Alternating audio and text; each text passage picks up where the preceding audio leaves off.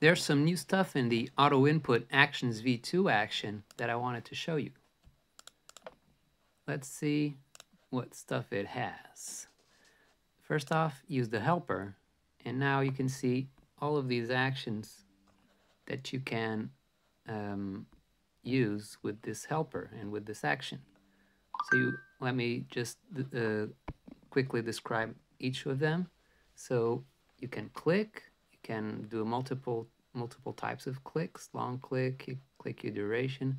Click with duration is just a long click, but where you select the duration you want to click. Multi-click, like double clicking, triple clicking, etc. Click all when you want to click all of the elements on the screen with the same value.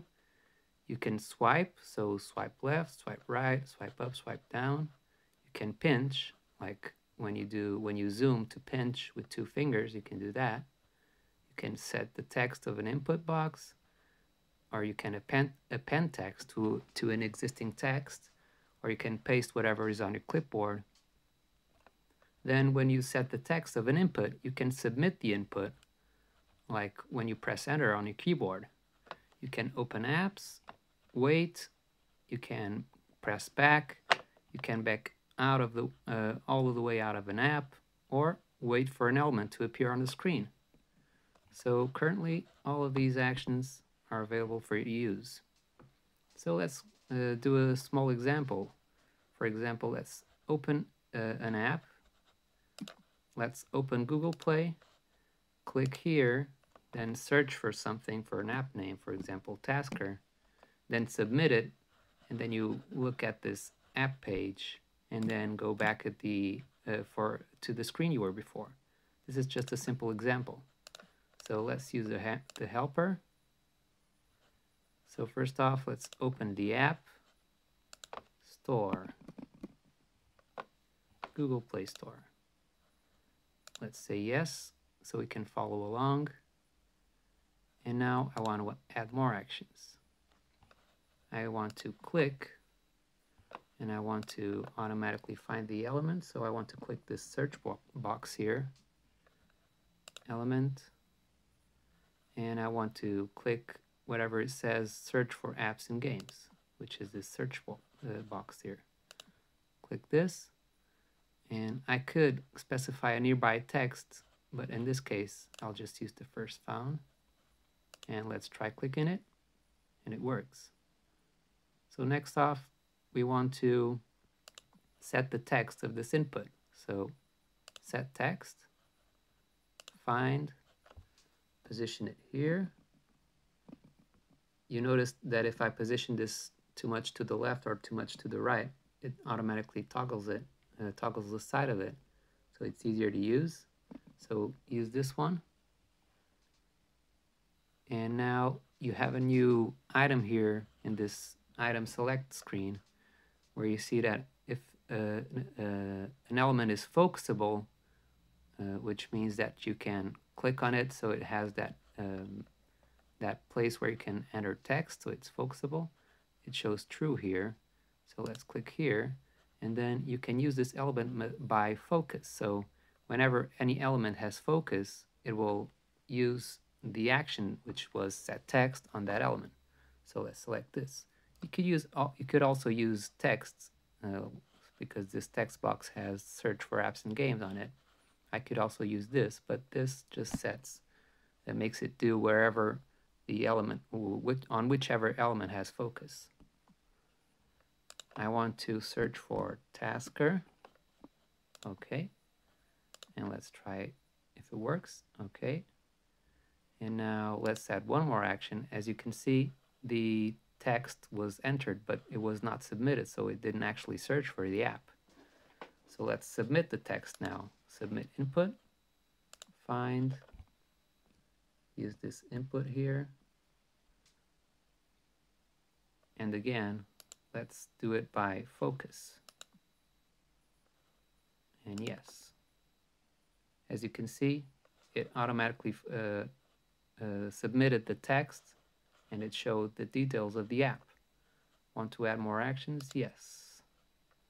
Now let's let the user look at that page for a bit. So let's wait 5 seconds, for example. I don't want to test it because I don't want to test waiting for 5 seconds. And yes, I want to add more actions. And let's just back out of the app. And as you can see, it returned to the screen you were on before. I don't want to add more actions. I'm done. And let's see if it works. See how quickly it did that? Then it stays here for 5 seconds. And then it backs out of the app. So it works. And now with this simple change, you can make this work for any app by, for example, using a variable here called app, and then here defining that variable, for example, with auto apps. And now instead of tasker, it will search for auto apps and show the same screen, and then go back after 5 seconds. So this is cool. Now you can perform all of this with one simple action. I just also wanted to show you the pinch because it's a new thing I've added. So let's replace all of this with a simple pinch, and let's find it. Let's go to the browser, and here let's select the element. And again, it seems that this image is focusable, so let's use that. And then yeah, let's use it when the element has focus, and let's pinch in or pinch out. We want to zoom in, so let's pinch out. How many pixels? Yeah, that's okay. Let's just see if it works. Okay, it worked. I don't want to add any more actions. Go back to tasker. And now because I wanted to pinch in, I probably need to add a little weight before.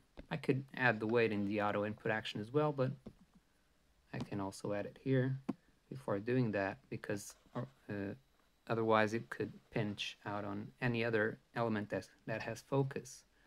So let's do this, and as you can see, it pinched it a little bit. It was already almost all zoomed in, so didn't notice it too much. Now you see it better. So these are the new auto input actions. As you can see, you have a lot to play with here, and I can even add more if needed, but these are all the relevant ones I found for now. So hope you enjoyed it. Bye.